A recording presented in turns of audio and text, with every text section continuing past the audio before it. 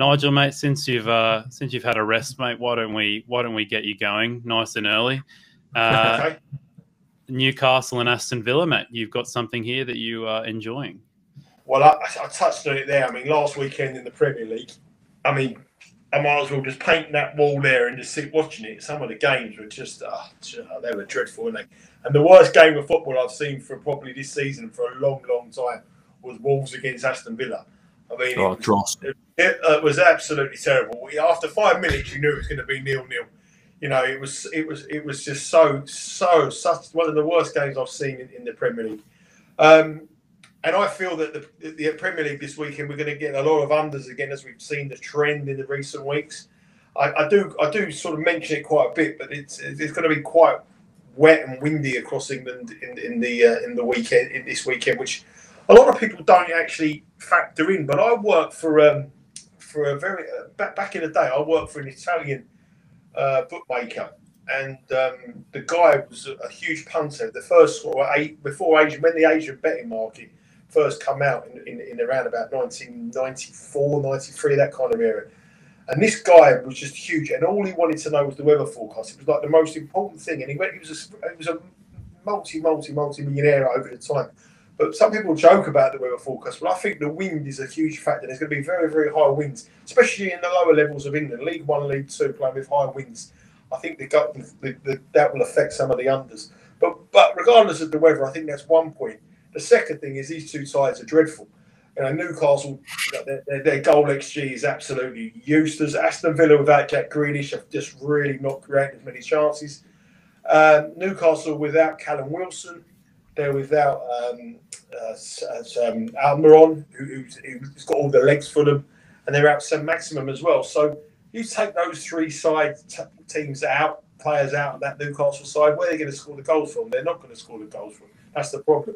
When they played at West Brom at the weekend, it was 0-0 again. Villa drew 0-0 at the weekend. And the top goal scorer on the start 11 was Hendricks, who got 2 goals. So that's the problem Newcastle have. Also, Newcastle know that they're in a relegation battle now after what Fulham have done. And Steve Bruce will go into a game like this thinking, let's just not get beat. He'll be looking to draw games 0-0. He knows he can't score goals, so the only way he can do is defend. And then they'll try to get a game when they can win a game. If you look at their records without St Maxim in the Premier League this season, it's shocking.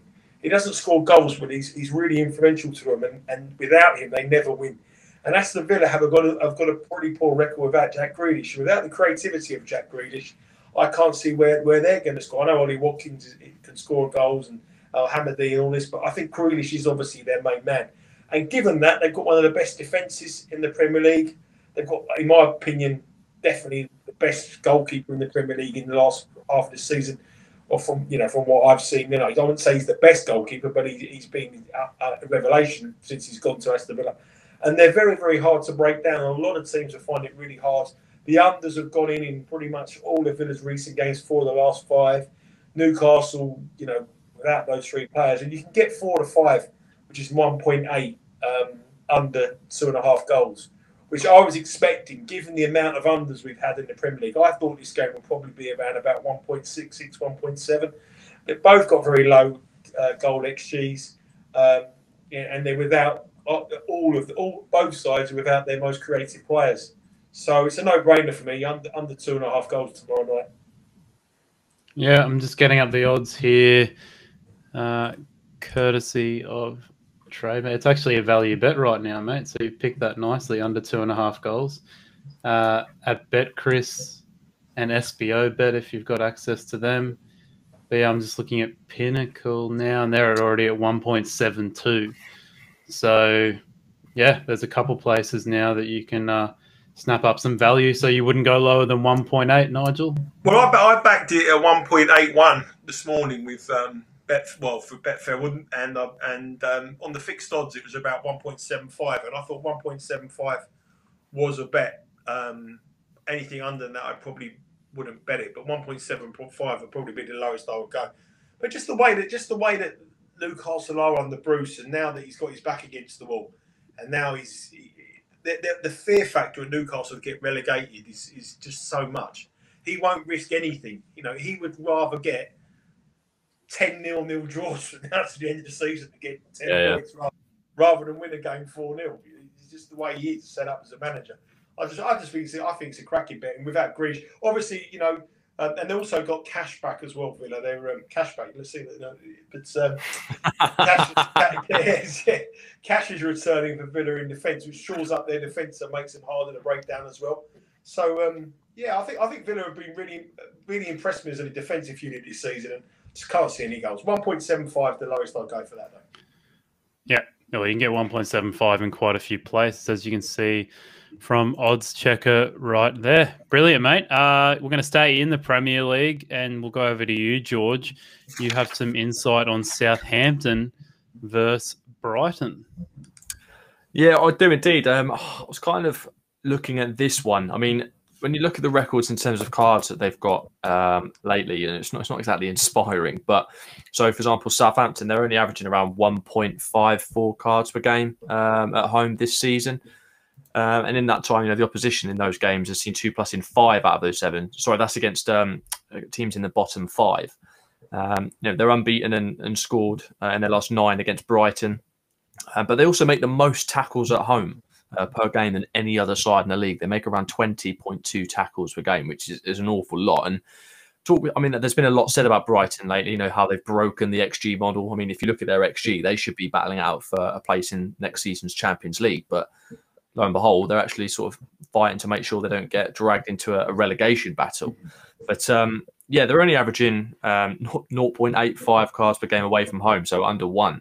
They've only seen 2 or more in 2 out of 6 away games against sides in the bottom half. And in that time, the opposition's seen 2 or more in 3 out of those 6. But yeah, they've got no wins in their last 6 and no clean sheet in their last 3, sorry. But you look at the game that happened in the reverse fixture with Southampton, there were 60 booking points. And just with the way that Brighton play, because all Brighton are missing is a finisher, a natural finisher, someone who can put the ball in the back of the net and you see them fly at the table. Because, they do play some really good expansive football. They're effective, they create chances. But that's what they're missing. And I think they're going to dominate the ball against Southampton. I think they're still going to play well. They're still going to do well. And Southampton, you'll see a high line for their tackles as well. I was actually looking at them to have 19 or more tackles, but the price just wasn't there. It's been kind of hammered in. So no, the bet I was looking for is Brighton to see 2. I was looking for Brighton to see 2 or more cards, because I think Southampton are very good at stealing the ball quickly off the opposition. You look at them during the game against Man City. I mean, Man City are bottom of the discipline table this season. They don't commit many card-worthy challenges, but the way that Southampton pressed them and won the ball back quickly off them to try and get on that counter, to try and quickly press and break towards goal.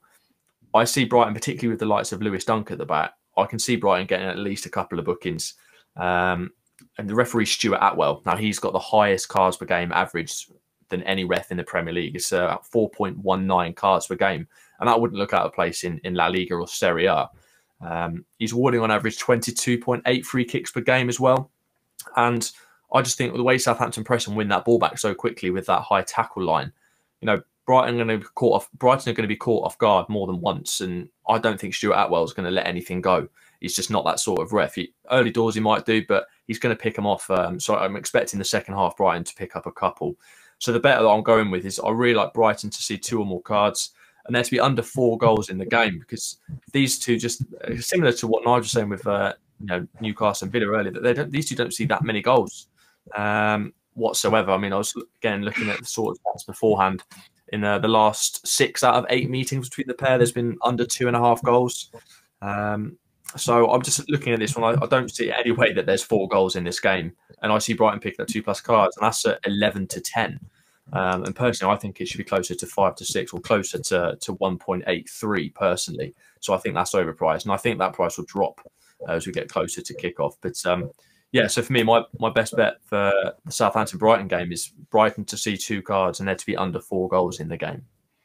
Yeah, and 11-10 would be 2.1, I believe. Yeah.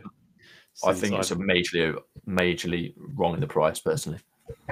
All right, awesome, mate. Love the strong opinion. Let's move on back to Nigel. Staying in the Premier League once again, Manchester United versus West Ham. I give West Ham a chance here. I really do. because of what we've seen tonight. I fancy West Ham anyway, but I think that Manchester United now have got a huge match in Milan on Thursday night in the Europa League after the. How did the Manchester United game finish up?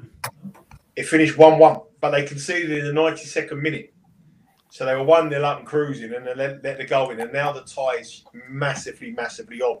And that's an away goal. It's an away goal, yeah. And they've got to go to Milan on Thursday. And I think now I gave West Ham a chance before that match. You know, West Ham I thought West Ham have been absolutely brilliant. I thought they played really, really well against Leeds last time out. Prior to that, they gave Man City a proper good game. You know, I know Man City got beat by Manchester United, but West Ham were brilliant. Antonio's fit. There's a doubt whether he's fit. That midfield of Souček and Declan Rice is Souček's probably been one of the best players in the Premier League this season.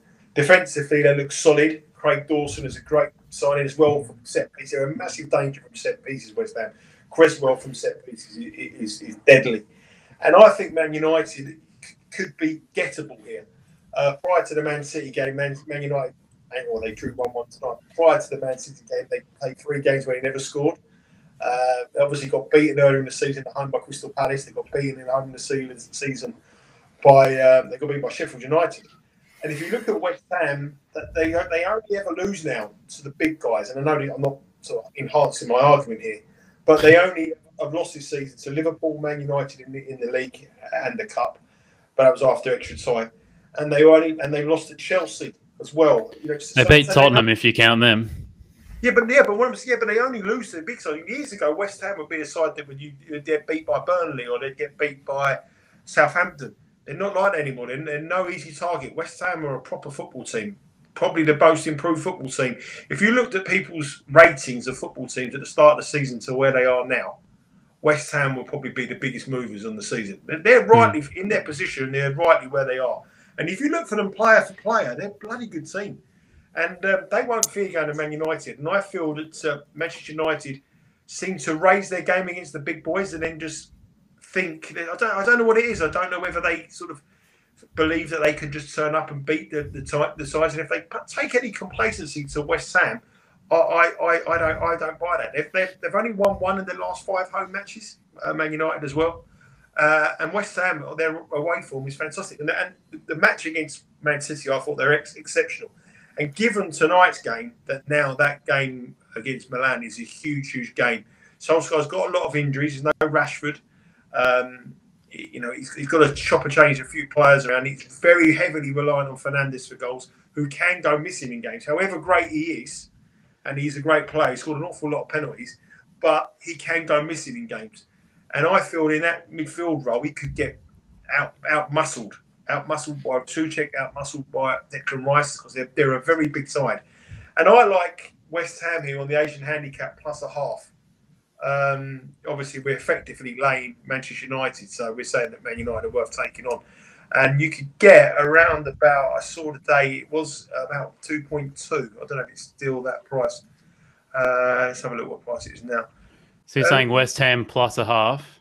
Yeah. So it's now around 2.05, is it? West Ham. Yeah, you can get 2. I'll just get up on my screen here. You can get 2.07 at Dafabet and SBO, but they're the Asians, I guess. And then you got 2.04 a lot of places, 2.05 at Bet Victor. Well, you might be better off to lay West Ham on the exchange if you're able to lay West Ham, because I think West Ham on the exchanges lay Man United on the exchanges. I think Man United are around about 1.91. So if you're laying 1.91, you're getting 2.09 on that market. So if you can lay Manchester United, I think Man United are worth taking on this week, and that's the cut and chase of it. I think that I think they'll get turned over for second place. I think Chelsea will overtake them for second place, and I feel that Manchester United are probably not as good as everyone the league position makes them out, and I think the scoreline against Manchester City flattered them a little bit, and I think they're vulnerable against sides who they think they could just turn up and beat, and I think West Ham are nowhere near an easy target at the moment. I couldn't agree more. Like if you look, especially when you look at that, a couple of things really. That the Manchester derby. Yes, I know I'm biased. I support City, but look at it objectively. United played very well. They did exactly what they needed to do, but they still conceded 23 shots on goal. They were just very lucky that City couldn't hit a barn door with a machine gun that day. And also, if you look at the number of points that obviously United have got in seasons gone by, that total's only good enough to get them around 5th or 6th. So I think, if anything, it just the way people are saying how much they've improved. Yes, they have. But I think it's been overdone somewhat in that it's more so I think other teams have kind of just regressed and not playing it as well, whereas United have just been consistent as who they are and as what they've been. So it looks like they're doing much better than what they actually are. I mean, that's kind of my opinion. There's no doubt in the quality there, but I think the market as well overestimates them at times. Well, I think the thing is with it is that people will look at Man United and see 5 to 6 and think, I think you'll attract the public money. Because people will see Man United at 5 to 6 at home against West Ham and think, oh, they'll beat them. And I think it's a price that the public money will come in. But I think that so when you break this game down, and I definitely believe that late goal for AC Milan has really meant that time. It's whether Solskjaer is prioritising the league over the cup. You look at Arsenal; they're prioritising the cup. That's it. The Europa League is what they're prioritising. Does Solskjaer think, well, you know what, we can still come second, we can still get a top 4. But if Man United play like they have in the league, they could suddenly slip out the top 4. And I think it's a dangerous thing to do. But I do believe that West Ham are very, very undervalued as a football side. And I think if you look at them player for player, I think they're quality side. And they're big. They're very, very big side. They can out muscle Man United. Fernandes could be just steamrollers. Well, Souček's turned into David Moyes' Fellaini, isn't he? The one that he had at Everton. Do you know what I mean? That's the sort of role that Souček played. Yeah, I'd agree with that. And lowest odds you take there, Nigel? Not much more than that. I mean, they were 2.15, I think, today, 2.1. I'd lay Man United anything around about 1.9, 1.91. So you're effectively betting West Ham and the draw around about 2.08, 2.07, something like that. 2.72, anything around that, anything above 2.05, anything even money. I'm effectively becoming the bookmaker, and people are betting Man United with me at even money, and I wouldn't want to lay Man United at even money. But if someone wanted to bet Man United at 5 to 6 or 1.85 or 1.9, I'm happy to take the odds on Man United and get odds against with the draw and West Ham. Yeah, well, you can get 2.05 in a lot of places, so hopefully people can snap that up by the time this comes out. George, mate, we'll head over to Spain, mate. Getafe versus Atletico Madrid. Yeah, so look at this one. I mean, I absolutely love Getafe for cards, but unfortunately, it doesn't take long for kind of people to cotton on and bookies to cotton on when there's such high numbers. So I couldn't really find any value in terms of the card markets, but there is a bet I really like within this one. And again, I think it is overpriced, but at least it was this morning when I took it. So yeah, Getafe at home to Atletico Madrid, and I'm going for Atletico to get the win simply because Getafe are coming into just a horrendous run of form right at the wrong time. Last season they were pushing, I think, for Champions League spots, and now they're looking more like they're in danger of being relegated. Yeah, they've just been awful. They've conceded first in 5 of their last 6, and again, like with head-to-heads, sometimes there's things that you just can't ignore. Like, I don't want to put too much credence on it, but Getafe haven't scored against Atletico in their last 19 attempts, and it's just ridiculous. They're just awful against Atletico. They are a bogey side, if you like. Again, whereas Atletico, look at them just this season in the 13 games they've played against teams in the lower half this season. They've won 10 of them. Obviously, I know that they recently had that double header against Levante and drew one and lost, but they were largely unlucky in those games as well. But just the state of Getafe at the moment, I just don't see them getting a result against Atletico. They've collected, I think, 4 points from the last 24 available. So they are looking like relegation candidates.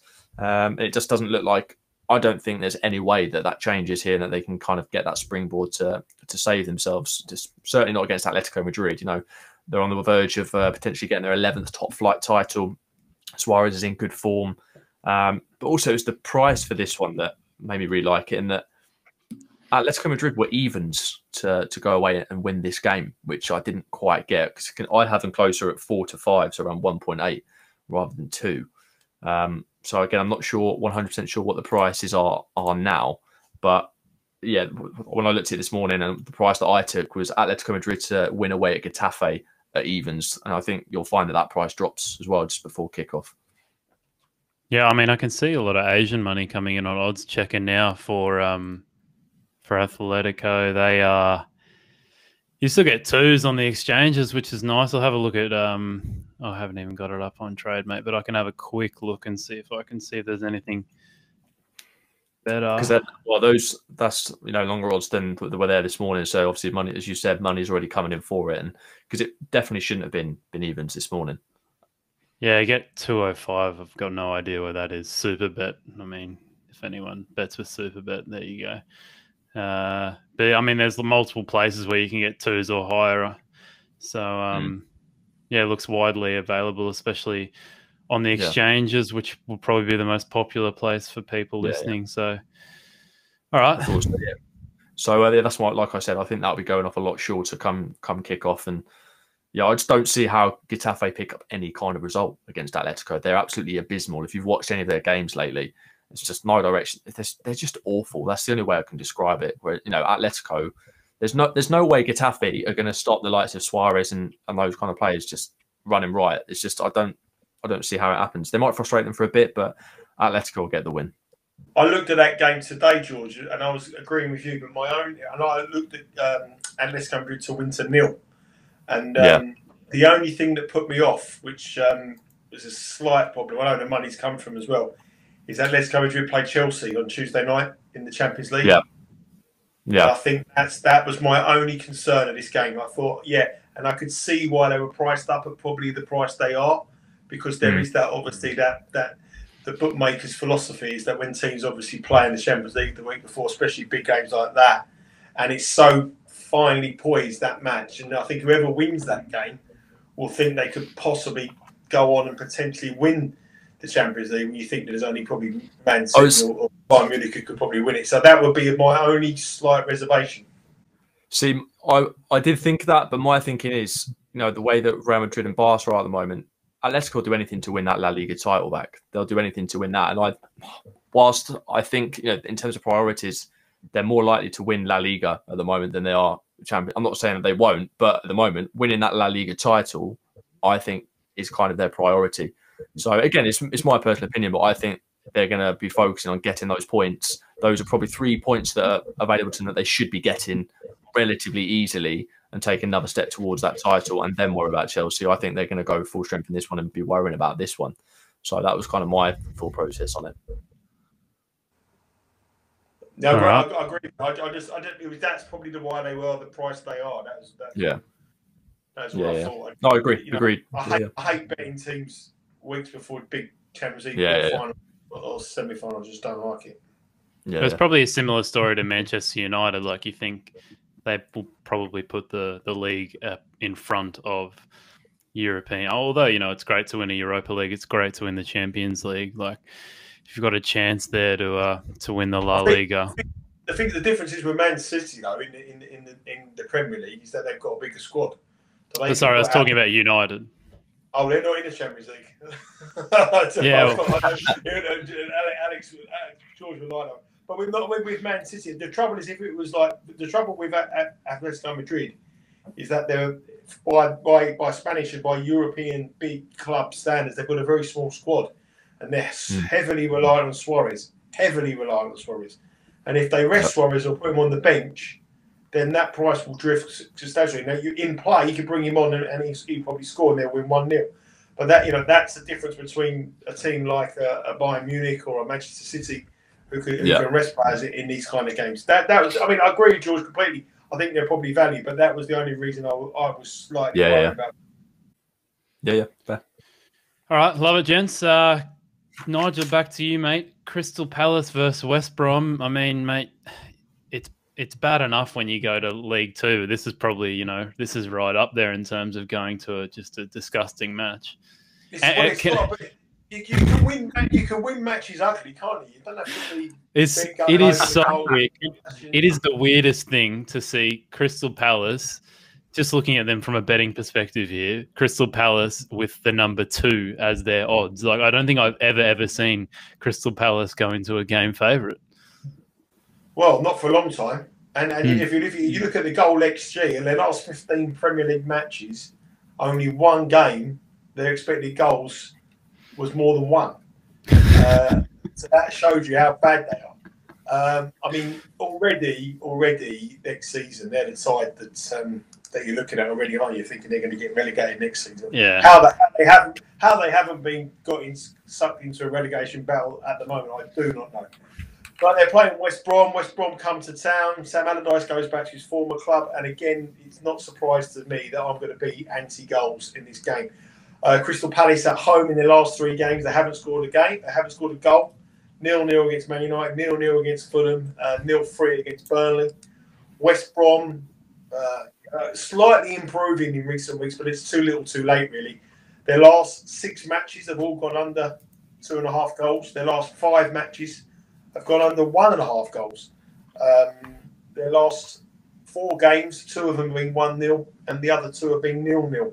Both sides coming on the back of a 0-0 draw in their last matches. Crystal Palace last home game was a 0-0, like I say, back-to-back home 0 games. Obviously, if you look at this, you're going to look under 2.5 goals. But under 2.5 goals is very short. It's like 1.62. So my way of getting against goals and still sort of siding at unders is to take both teams to score as a no here. Because I feel that 1 goal will be enough to win it.